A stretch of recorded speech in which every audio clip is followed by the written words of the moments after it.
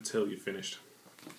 So the feet with a black 260, about 7 inches unflated or so. We're going to start with the paws.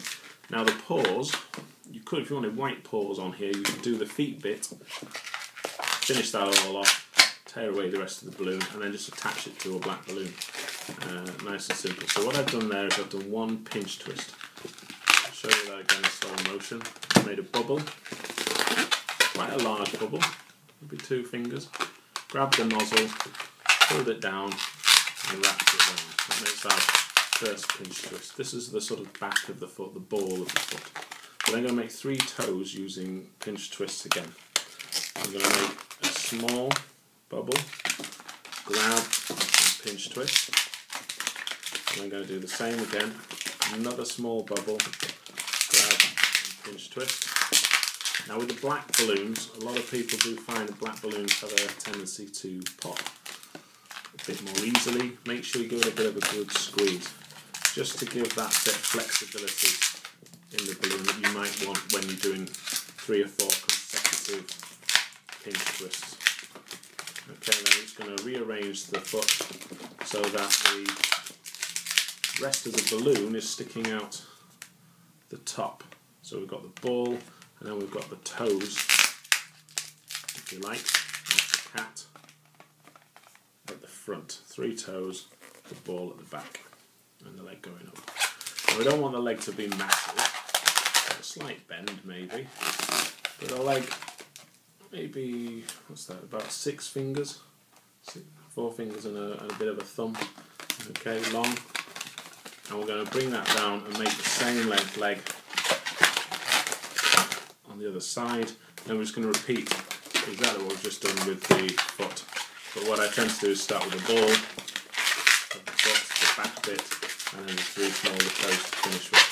And then when I break off the rest of the balloon, I wrap the nozzle, what's left, around the toes to secure it in place. Okay, so we've got the 3rd one here, 3rd toe, there it is, and we'll break the rest off. Okay, again, break it off how you want, scissors, cutter, it's no odds, the end result is the same. And again, just rearrange the toes so that you've got the toes at the front, paw at the back, foot coming up the middle. We're going to split that balloon again in half, push, and pass that now from the top through to the bottom, behind the ears.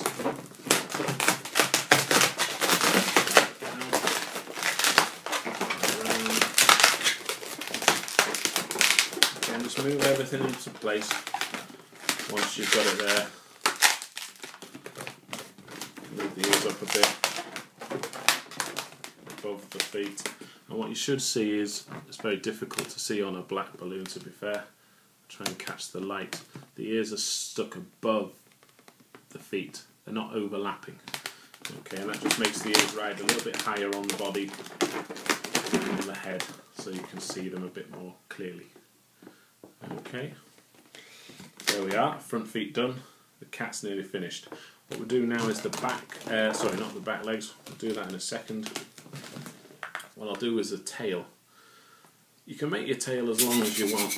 If you inflate the rest of the balloon right to the end and then just decide how long you want the tail to be, and then let the rest of the air out.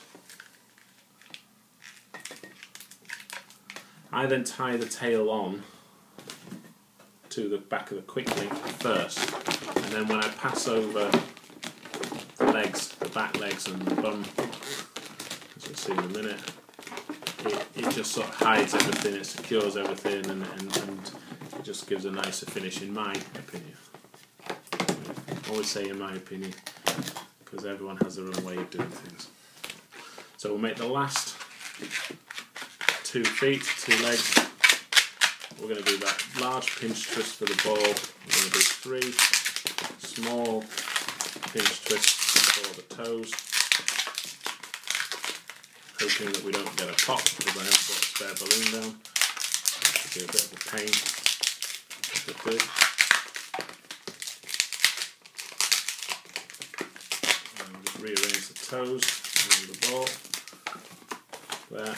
Again, you want about the same length leg, because this will stand by itself, so 4 fingers and a bit. And then you want to create 2 largish finger-and-a-half pinch twists. This creates the bum, and the cat. And if you get your pinch twist just right, kind of can look a bit like a cat's bum as well. So there we go. Make the other leg. Large pinch twist for the ball of the foot. 3 small pinch twists for the toes.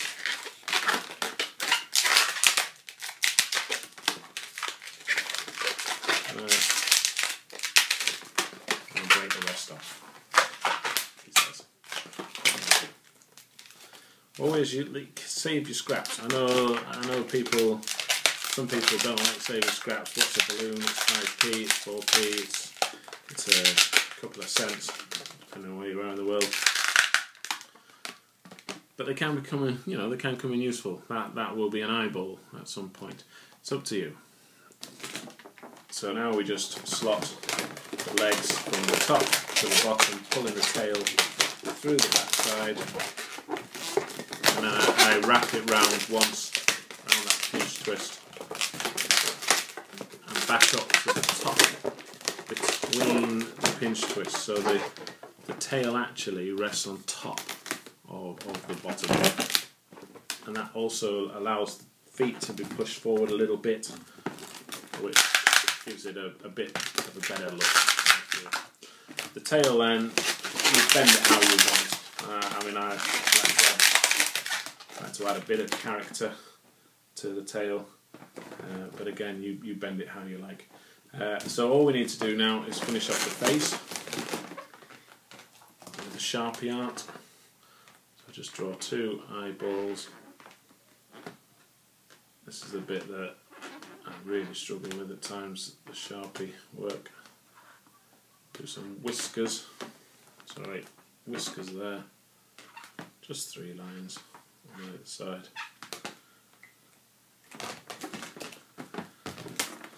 There we have our fat cat. There he is. Oops, back leg's a bit askew. So there we are. That's the tutorial. Hope you've enjoyed it. Hope you found that useful. It is relatively quick, relatively simple to do. You could have the faces and the muzzles pre-made if you could think you're going to make a load of these. Make them in different colours. Have a go. I'm planning on doing a green one for a pig. But have fun.